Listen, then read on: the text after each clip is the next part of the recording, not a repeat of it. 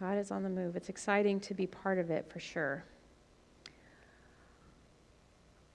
All right, so just the disclaimer for today, if you missed it last week, we're going to be talking about what it means to follow Jesus, to be a Christian.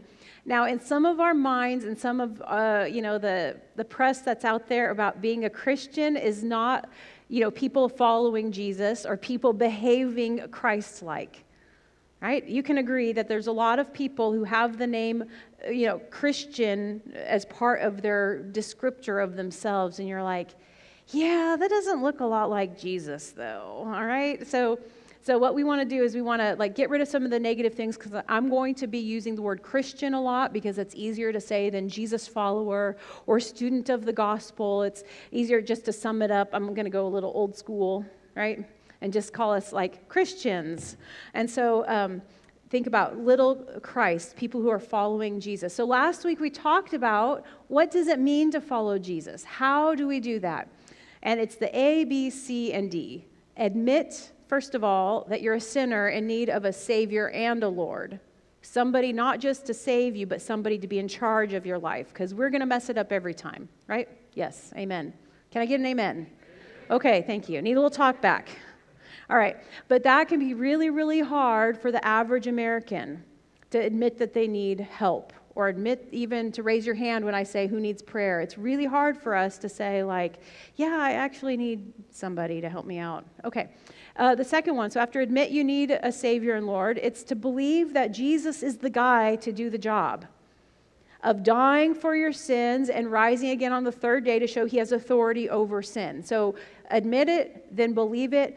And then the third thing is, and this is kind of overlooked, because we're just waiting for the altar call. We'll get a bunch of people up here and make them admit and believe, and then we'll just send them out. No, there needs to be a counting of the cost of following Christ. Because being a Christian in any century, including your own, has never been a walk in the park. I mean, there's times that Christianity has kind of bloomed in the United States or has bloomed in other parts of the world. But as a rule, it is not a blind faith that we're taking a step. We have to count the cost of what it means to live for Jesus. Say, yes, you're my Savior and Lord. I'm no longer in charge. I surrender to you. And then the fourth thing, A, B, C, D, yes, fourth thing is do something about it. Do something to prove that you are following Jesus. You join a Christian community, doesn't have to meet on Sunday mornings. You read your Bible every day. You spend time quietly in the presence of God. You invite the Holy Spirit in. And God is so good to us that when we take one step towards Him, He's already there to meet us. He's just waiting for you to say, okay, I surrender. But how low and how hard do things have to get before we actually say, okay, I've counted the cost and what I'm doing right now is not working. So I'm going to do something about this. I'm going to get right with my faith. Last week, if you prayed that prayer for the first time, or if you made a recommitment to the Lord, I want you to not just tell someone, I want you to tell me, because we want to celebrate with you and then take next steps. The next step after doing the A, B, C, and D, part of that do something is making the public profession of your faith. That is getting baptized. That is walking in accountability with other people and other believers. And nobody's going to shame you. Even if you're 80 years old and you're just now realizing what God has offered you. So just so you know, we are here for you. Yes, all right. So if I asked you, now we're moving on to the next thing about follow Jesus. If I asked you right now, can you name one person who cares about you? Yeah, Amanda. Amanda cares about everybody. She's my person too, by the way. Yeah. So can you name one person who cares about you? Yeah, I can. I can probably name 50 people who care about me most days. Right, church? Amen. What? Okay. Brian's laughing. I am feeling my oats today. All right, so the manna from heaven, right? Bread of angels. Okay. Where was I? All right, name one person. You can. You could probably name a handful of people. And how can you be sure that they care about you? It's in their words. I love you. I like you. Yeah, how they make you feel when you're around them. Even like just nonverbal communication, right? Like, doing the dishes for you, or cooking you dinner, or inviting you out to coffee, or just saying, hey, I'm thinking about you. There's verbal, and then there's also nonverbal ways. Okay, is it good if we care about somebody to keep it private or quiet? No. Like, you've been married for how many years now, Jason and Kat? 7 years. Okay, it doesn't work if he never tells you that he cares about you or shows it, right? Right. And vice versa. Like, you'd be like, I love you, babe, and then she just like ignores you all the time. No, you can be sure, and you want to be sure about how you care about each other.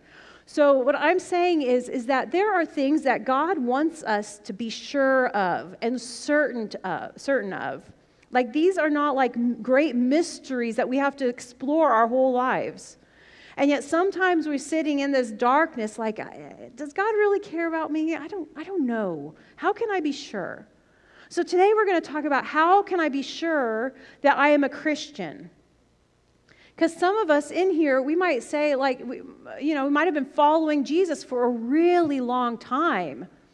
And you're just gotten into a routine, you kind of got stuck in a rut, and you're like, can I really be sure that I am a Christian? And so John Stott's little book about becoming a disciple of Jesus that I've been referencing for this series, he says that the assurance of our faith is a three-legged stool. Like, they have to have all three things in place for us to be sure about our Christian walk. Like, can you be sure? Yes. And it takes these three things. I'm sure there's other three things that other people would say, but John Stott's my guy, theologian, author of this book that just spoke to me. So, the three assurance of our faith. So the first assurance is the finished work of the cross. The finished work of the cross is our first assurance that we can believe that God is for us and that our salvation is secure. The finished work of the cross. I love this time of year because that's what we get to talk about the most, is Jesus' journey to the cross, and then Jesus' journey of resurrection, and then the disciples as they start following after him and are filled up with the Holy Spirit. So turn with me. I know this is going to be great. I'm saving the other scripture for another time, but turn with me to the last book of the Bible, to Revelation. And I didn't bookmark any of my things, so you might beat me there. My scriptures. I usually go through and spend time bookmarking. I didn't do that. So I'm like, I'm still going to win because I'm super competitive. All right, Revelation 21, verse 6. I'm reading from the New Living Translation, although a lot of translations are really great. This is just the one easiest for me to read. Okay, so the one sitting on the throne said, "Look, I am making everything new." And he also said, "It is finished. I am the Alpha and the Omega, the beginning and the end. To all who are thirsty, I will give freely from the springs of the water of life." Jesus on the cross said, "It is finished." At the end of all times, he will say, "It is finished." What he doesn't say is, "I am finished." On the cross, Jesus didn't say, "I am finished now. My job is done." He just said, my work as reconciler between God and man, your job to believe in me is finished. Like, my blood has been shed once and for all sins, when somebody humbles themselves and admits that they need a Savior. So it is finished, not I am finished. David and I were joking about, like, oh, Jesus knew when to get out of ministry. 3 years and he was out. That's the joke. In reality, he continues to work. He continues to work on earth, working to build his kingdom. And it says in Scripture that he intercedes on our behalf. If you've ever done intercession work in prayer, it is not a walk in the park to intercede. I mean, you can look down at humanity. You can look at your neighbor. You can look at your own family. And like, Jesus is always working. He is never going to be done with us until heaven is on earth. So it is finished, not he is finished. So the finished work of the cross. Secondly, and I love this one. How can we be sure that God is for us? He said so. God said it, and I'm going to believe it. What he said, I'm just going to believe it. Like other people can tell me stuff all day long, but I know what I know because of Scripture, because of celebrating communion, like the Scripture and the sacraments, like that is communion and baptism. Like God said, if you believe in Jesus, if you confess your sins, he is faithful and just to forgive us our sins and cleanse us from all unrighteousness. 1 John chapter 5. It's just a little bit up from Revelation. 1 John chapter 5. Oh, this one you might win. 1 John chapter 5, verses 11 and 12. And this is what God has testified. God has testified this. God has said this. He has given us eternal life, and this life is where? In his Son. Whoever has the Son has what? And whoever does not have God's Son does not have life. Whoever has the Son, that is Jesus, has life. God said so. So if Jesus has finished the work, and I admit it, and I believe it, God has said so, therefore I am just going to stand on that. We cannot be dictated by our feelings in this manner. There are times it is so good to trust your gut, right? Dark neighborhood on your own, look alive, be aware of your surroundings, different things like trust your gut instinct on things, like that's good. But when it comes to matters of faith, like you don't have to trust your gut. God said so, and so I'm going to believe it. I'm going to do the hard work of pushing in to it. John Stott said, feelings are an unreliable index to our true spiritual condition. You don't get a couple of nights sleep, what happens to yourself? Okay, I don't know how some people function on so little sleep. I'm like short of temper, I doubt everything, I'm crying myself, like, oh, just everything is terrible. The same thing happens when I eat too much sugar, right? There's something like correlation. So our feelings and our emotions, women and men, you also need to mark like certain times of the day or certain times of the month or certain times of the year that it starts getting dark outside. And you're like, oh, seasonal depression started. But you have the Word of God and you're like, I am not going to be governed by my feelings in this. I am going to surround myself with people who will tell me the same thing that God is telling me. That I'm not governed by this. It is not a good marker of how well I'm doing as a Christian based on my feelings. Now, does the Holy Spirit use our feelings? Yeah, feelings of guilt or a little conviction. But that's not the only feelings that we have to, that we need to be trusting. Oh, he said, our feelings go up and down like a seesaw, back and forth like a swing, ebb and flow of the tide. I start feeling a little seasick. Right? I mean, feelings are feelings. It's not fact. Now, you can, like I said, there's got to be a balance there. But are you immersed in Scripture in order to base your feelings on fact?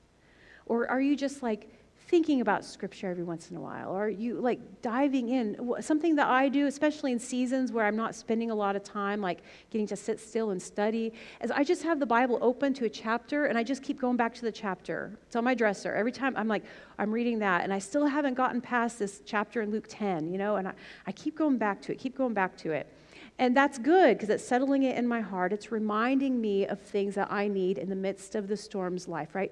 Christ is my firm foundation. But how we realize that is through Christian community, it's through celebrating communion, but it's mostly through His Word in this leg of the stool that is, God said so. The third thing is this, the Spirit of God.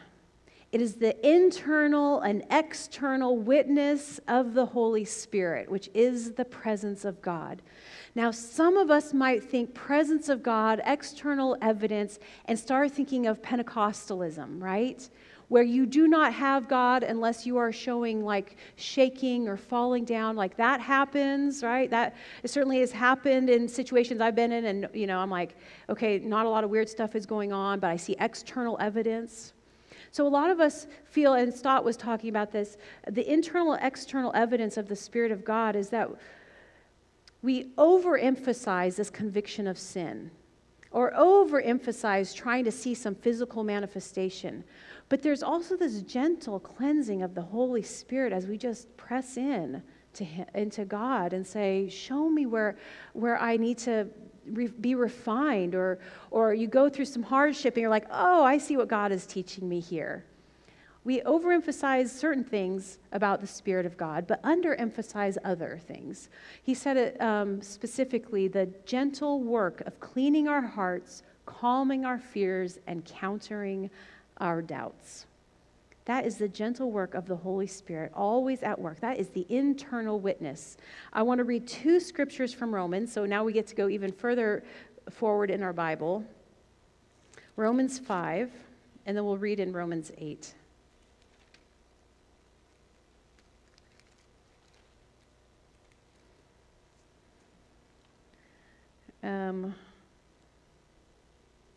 So internal witness of the Holy Spirit.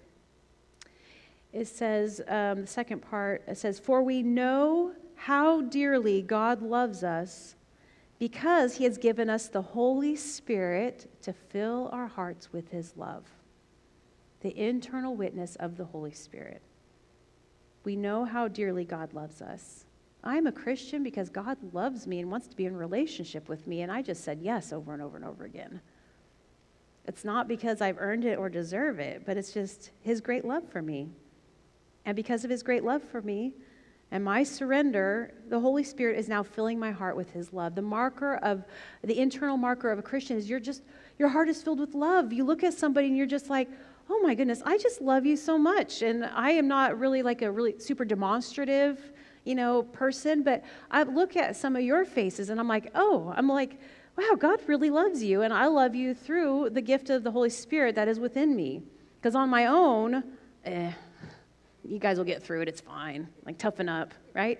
No, I do, and that's not me thinking, that I'm so great at being empathetic or merciful. It's because of the love of God in my heart. The second one is in Romans 8. How can I be sure that the Holy Spirit is with me? The assurance of my faith. Romans 8, 15 and 16.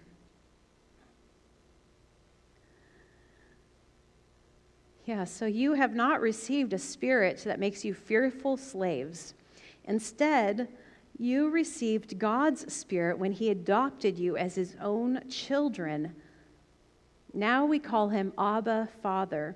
For his Spirit joins with our spirit to affirm that we are God's children. Oh my goodness, how wonderful is that? The Holy Spirit joins with our spirit to affirm in us that, yes, I am a Christian because I am called by God and saved by grace, and I am God's child. The Holy Spirit partnering with our spirit. And then there is a prayer of alignment where we get ourselves in the way. And I wish I had a better picture for this. So God is over all things, and then man is given dominion over all things. Right? So God is like that covering, and then we have people, and then we have the stuff of life. But what often happens is that we get that alignment, we get all those things and that stuff in between us and God. And so God wants to partner his spirit with our spirit, but we have put so much other stuff in the way, our insecurities, our shame, our doubts, our fears. Like we put even like our jobs or our... how people think of us. Oh, reputation is the word I was thinking of. We put all this other stuff in between God and ourselves. And so then we're just trying to figure out, how do I get to God through all of these other methods? But if God's Spirit is partnering with our spirit, here's the prayer. And I learned this years ago back when I was a teenager. It says, prayer is, my spirit, submit to my mind. My mind submit to the Spirit of God.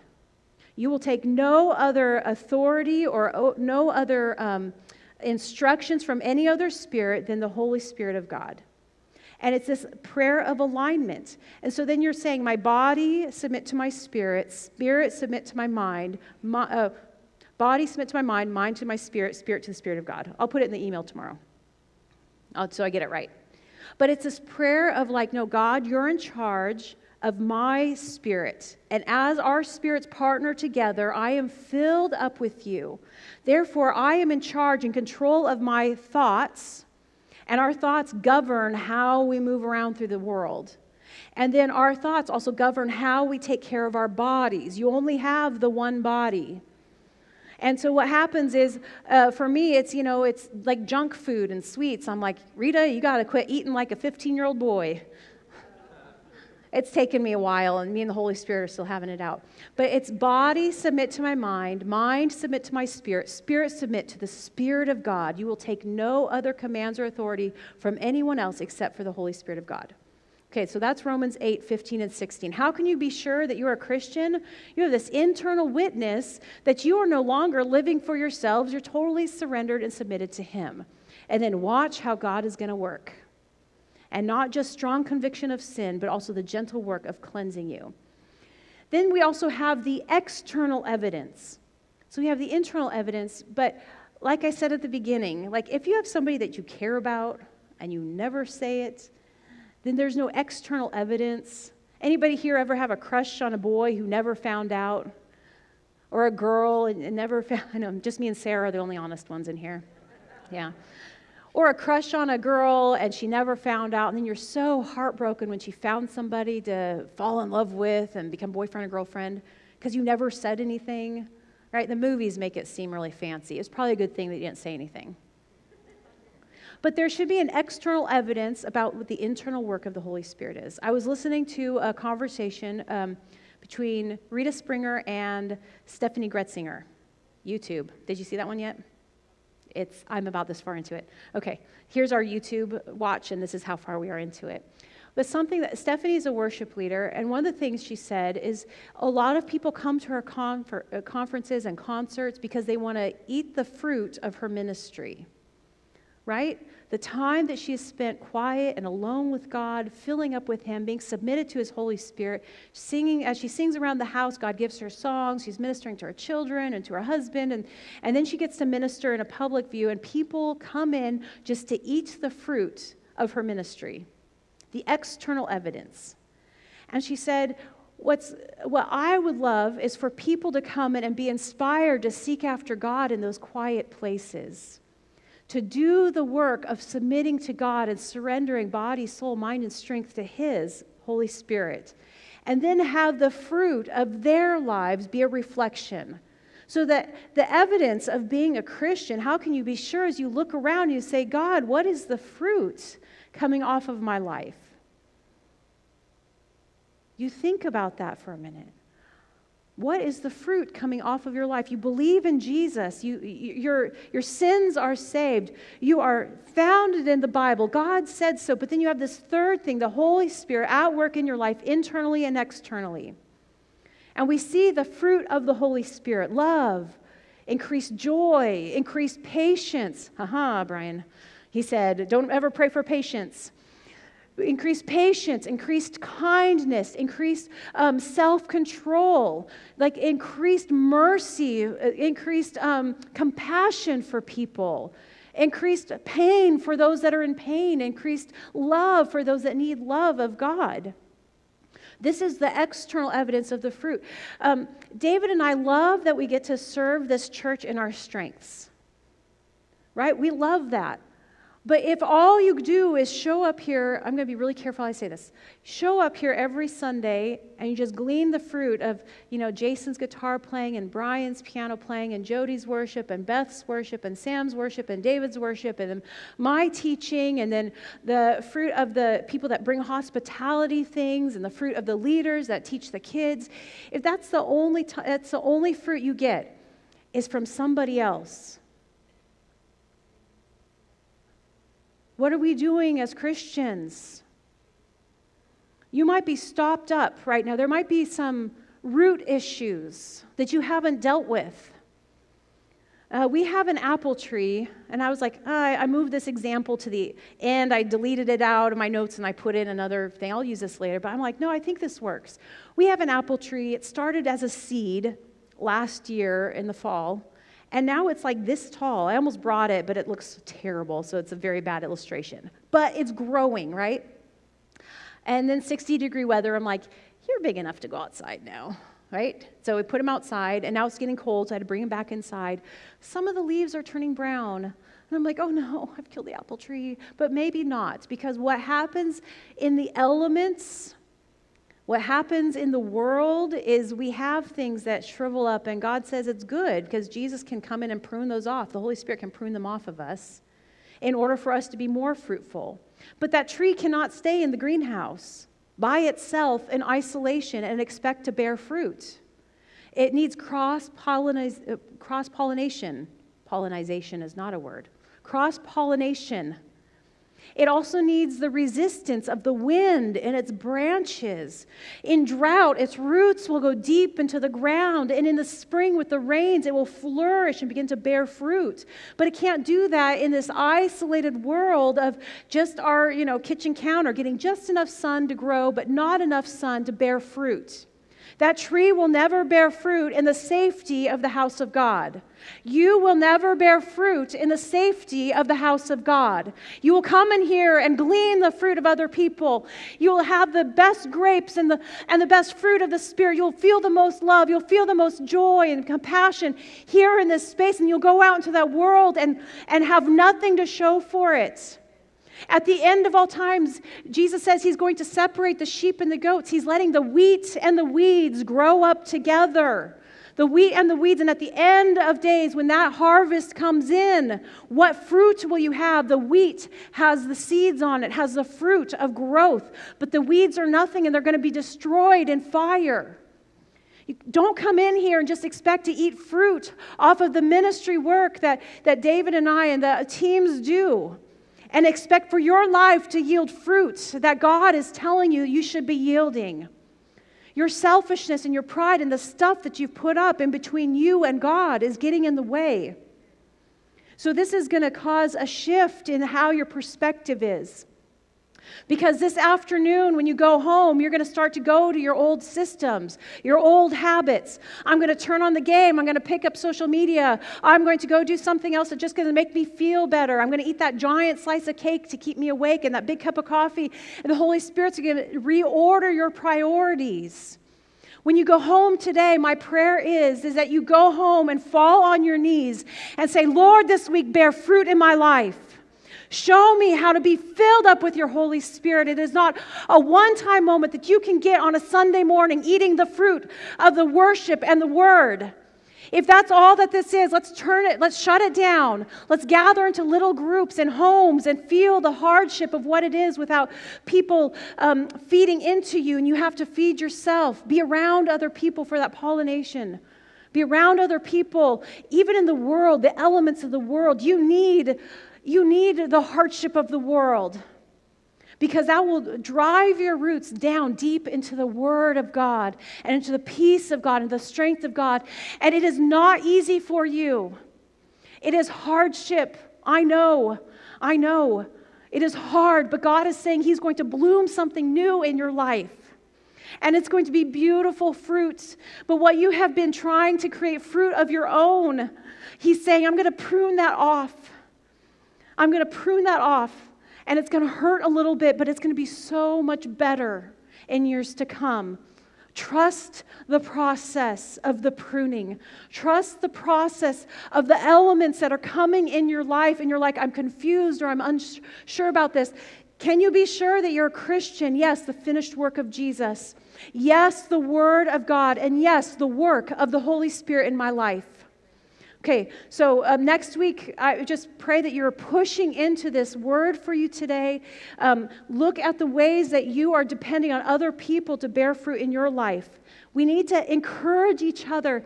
I heard so many encouraging things this past week, and I know it's because the Holy Spirit's allowing some cross-pollination so that I can begin to bear even better fruit. But it's because of your testimony of the struggle, your testimony about being brave and to continue to do the good work in your life encourages the fruit in my life. That's why we need each other, right? Yes, okay. Church, we are going to dismiss with a quick prayer and announcements, but I want to spend some time in prayer up here at the front with a few people who need healing from different things, or they have a loved one that needs healing. And so I'm going to ask if you want to stay in here and pray from your seats, and pray with us, you can. But I feel the need this morning. I was like, hey, we need to pray. We need to pray. We need to pray. We need a couple of prayer shawls or blankets. Yep. So I'm going to pray a quick prayer, do the announcements, just so we know what's going on in the life of the church, and then we're going to spend some time in prayer up here. So if you want to talk and visit, that's great, absolutely, but just go and do that out there in the lobby for us, okay? All right. All right. Father God, I just thank you that we can be sure, we can be certain of the hope that we have in you and the new life that you have promised. We can be certain because you said so. Jesus completed it, and the Holy Spirit testifies. And so, God, in the midst of just this thing that you are doing within our body, within our church, I just pray we would not keep it silent. We would not keep the good things or the hard things to ourselves, so that we can encourage each other, but also help each other bear fruit that will glorify you and grow your kingdom. In Jesus' name, amen.